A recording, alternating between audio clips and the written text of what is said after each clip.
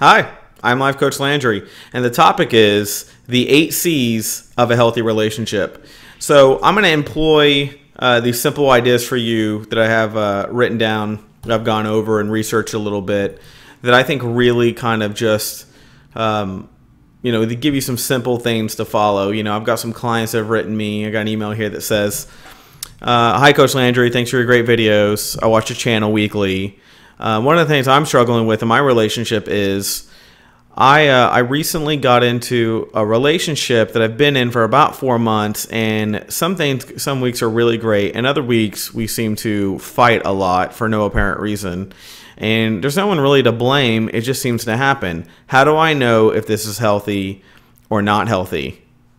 So what I'm gonna advise you on this kind of thing is, although I'm going to go over 8 things I think you need to look for, if you're getting about 5 of them, you're doing pretty good. I would say 80% of anything is a successful rate, right? Couples, no matter how good you are, what's going on, you're going to fight. There's just no way around it. But fighting can be very constructive for a relationship if you take the time to really know what you're fighting about and you're not having repeated arguments. It's repeat arguments that usually equals something bad. It means there's something toxic not being solved, and that you two aren't effective in resolving that, and that's why it keeps happening. So I'm going to go over 8 things. So number 1 is going to be care. So showing your partner that you care is as simple as opening the door, cooking a meal, but you also have to, verbalize it in some kind of way, right? I mean, actions are nice and words are nice, but think about when you put them together, how much stronger what you're trying to get across really does for somebody, right? So some people never say the 3 little words, I love you. And that's hard on some partners, right? Because they need that. They come from a world where I love you is very important to them. Maybe you come from a world where I love you is not commonly spoken. So you're just in that mode of, well, whether I hear it or not, my day's not broken. And remember, there's a good book out there, 5 Languages of Love. I tell everybody you should read that at least once. Everybody has something that they value more than the other 4 that really equal love to them. For me, it's time. If I spend quality time with somebody, I don't need special I love yous. They don't need to buy me a present. They don't need to tell me I'm the best guy in the world. Time tells me you're with me and you could be with somebody else, but you're choosing to spend that with me. So that's my value. Other people sometimes need appreciation. You did a really good job. The pat on the back constantly kind of thing, kind of syndrome. But, you can create random acts of kindness. You can put words, actions, and thoughts all together in one kind of core segment, which is going to lead me to the next C, which is going to be consideration and respect are a pretty big deal to people. Some may think of it as, I would say, kind of care on steroids kind of thing. Being considerate means that you go out of your way to make the other person feel like he or she is loved, and just remember that your actions are always going to be louder than your words. So it's thoughts, words, actions. Actions should always be a priority with somebody, which is why I value time, because time is an action. It's a constant action. You're with me. You didn't have to be. You could be anywhere else. You're constantly showing me an action of you want to be with me. Words are secondary to me, and I think they should be to most people. Words are an in-between. They lubricate the thought and the action together, right? So kind of look at things kind of like that, right? So consideration is a big deal. I consider consideration also a respect mechanism. So consideration / respect. Okay, the third C is going to be communication. A willingness and desire for communication is paramount to any successful relationship. Truly, it's the most important thing. Given that we have so many ways we can communicate in our world now with all kinds of media and whatnot, there's no excuse for not talking it out with your partner in any form. You can send a picture, text, Instagram. I mean, you can do anything now to show any kind of communication. So when you don't, you're sending the signal that something is wrong, or that you're busy and it's just not a part of your routine or priority. And that's okay, depending on if you're at work or what's going on. But, somewhere in there, you need to communicate. Voices are better than text. Actions are better than voices. So if you're tweaked about something, like I would say, quit pussyfooting around, get your ass to the table, get it solved so that you two can go back to being healthy and moving forward. Remember, anytime you have something that's going on in your relationship that's not working out, what you're doing is you're putting your relationship on pause. That's all it does. It just pauses your relationship. Now, my fundamentals about that, as you probably heard in my podcast and my other videos, is that at some point you need to tackle that. So get to the table, knock it out. 1 to 3 conversations max. If you're repeating it, then you have an incompatibility. So you have to make a decision. Do I just let it go, or does it mean enough where I need to walk away? You can't punish people forever something they've done, but you can make a choice whether you need to tell them I need to talk further, or, you know, it's pretty good, or, you know what, it bothered me a lot then, I've kind of slowly moved past it, or it bothered me a lot then, but other actions you've done have made me let go of that. Okay?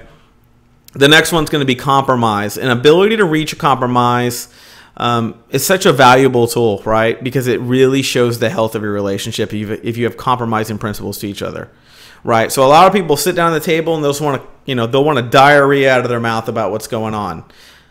A healthy relationship, the person will vent, and then they'll both say, so what do we want to do about this? And then they'll start talking about the solutions and not just saying, I want to keep telling you everything that sucks. No one wants to be with a drama queen. Drama people are people who constantly want to focus on what's wrong, and they want to keep rehearsing it because they want to keep flushing. And unfortunately, your partner is not the person that you want to keep venting to. Your partner is the person you want to say it to 1 to 3 times max, and then you want to solve it. If you don't want to solve it, you're telling them you want out, or you're just not happy in general, which takes away from you trying to make a point with just one argument.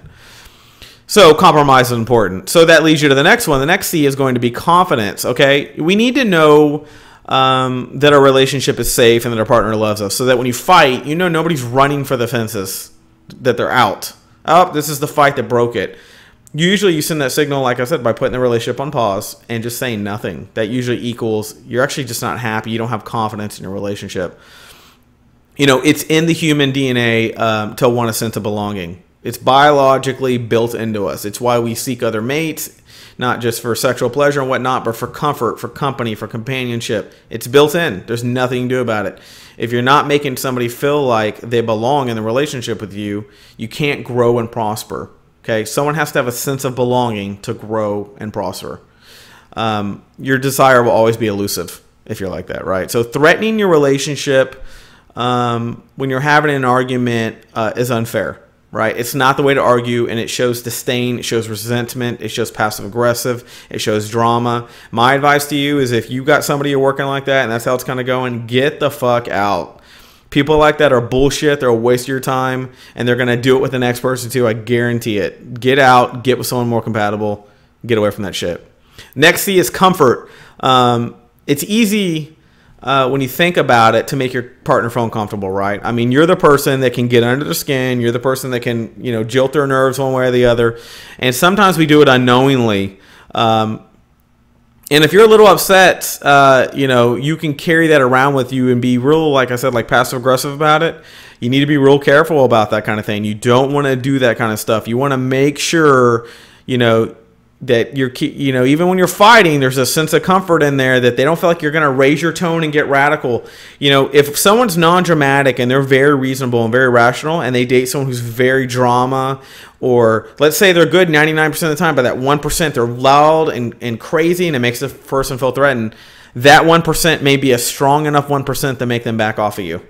Because when you love somebody and you're with them, there should be a comfort zone of when they talk to you about any subject, even sensitive ones, you do not get uppity and start crying and yelling and raising your tone like crazy. That creates discomfort, right? We all have those moments where they happen, but it can't be something that's ongoing. You just destroy comfort, okay?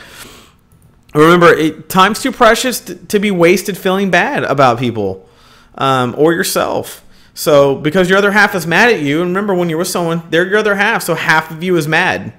There's nothing good that comes with that. Solve it.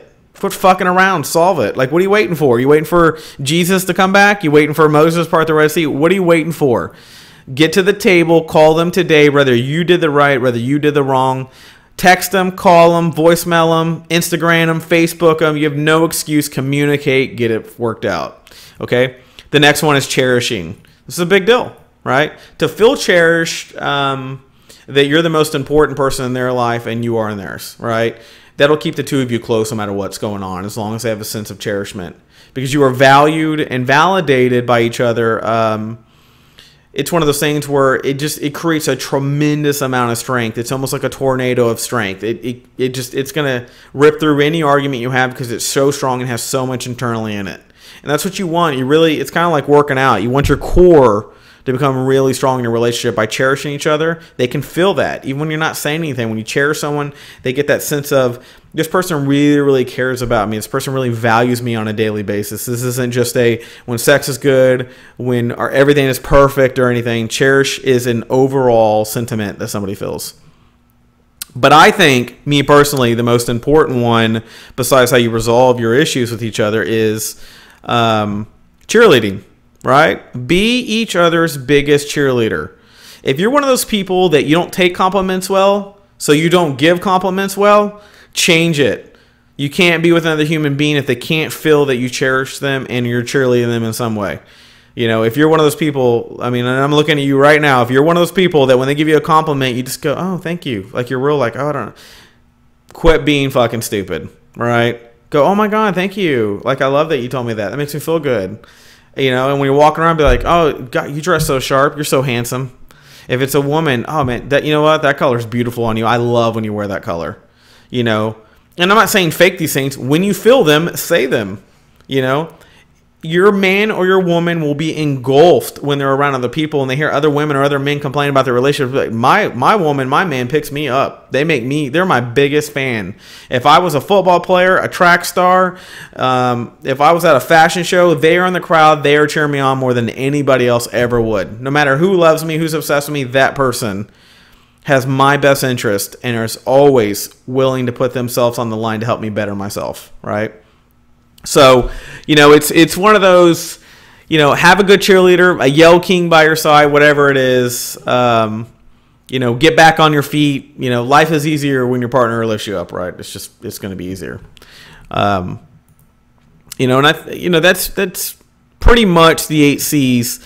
If any of these qualities are missing from your relationship, work on adding, restoring, or employing them, whatever it is you got to do. And I got a good feeling that if you do start to pay attention to these things, like the client that wrote me an email, like I said, for you, if you're watching this video, I think you should go through these 8 things. I'm going to recap them: care, consideration, communication, compromise, confidence, comfort, cherish, and cheerleading. Cheerleading, it's just, to me, it's the most important one. If somebody knows that you're their fan, they're never going to think, even during the worst of fights, that you don't have their best interests at heart. So, find that pretty important. So take these 8 things, see if you have a couple of them. Like I said, if you have 80%, you're doing pretty good. Run with your 80%. Don't sit there and knock your relationship when you got a couple of things going like that. So if this information was helpful and you want to book a personal session, contact me at the email link below. And if you found this information of value, click on the PayPal link below, and I will talk to you soon.